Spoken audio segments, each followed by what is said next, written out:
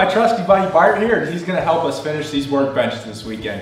If you go back and look at my video of the Send Cut Send unboxing, we had some rectangular square plates in there, and those are gonna be used to level these benches up. So I'm gonna bring you in a little closer and show you what the plan is there. I've done this once before on a series of videos that never saw the light of day, but essentially what we need to do is, this is the bottom of our legs right now for these workbenches, and we need to be able to add feet that we can level them up on. The concrete's not perfectly flat, so we wanna be able to adjust the whole tabletop up and down. Our leveling feet are actually gonna consist of a hockey puck, a 3-inch fully threaded 5/8" bolt, and then a nut. So what we're gonna do is drill a hole in the center of the hockey puck, run this bolt through, run a nut down on it, and then we'll have one more nut here that will allow us to level the tube up and down. This will all make a lot more sense once you see it, but it's pretty simple and really cheap. These hockey pucks are cheap, and there's no way you're gonna find a better leveling foot than this for the price.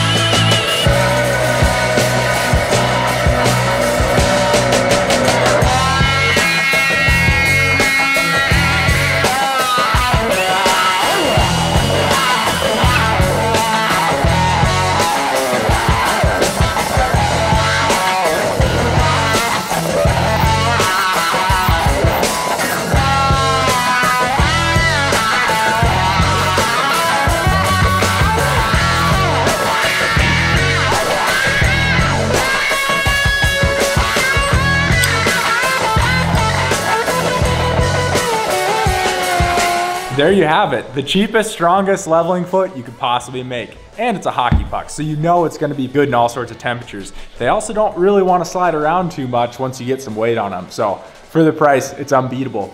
So we'll have our nut welded on the inside of our plate, and that'll weld to the bottom of our tube.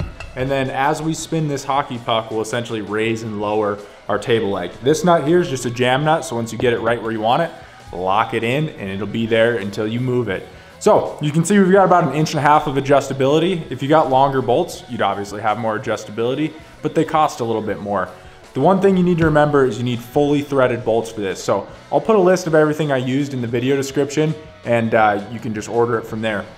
The other thing is you'll want to drill your bigger Forstner bit, your bigger countersink hole big enough where you can get a socket on this bottom one. Mine was 1 3/8" for that drill bit size, and then I used a 1/2 Forstner bit all the way in. Other than a little bit of weird smell with the drilling of the hockey pucks, you know, there's really nothing to it. So go out, order yourself some hockey pucks, and make some feet. I'm new to this whole YouTube thing, so please like and subscribe, as they say, and we'll see you on the next one.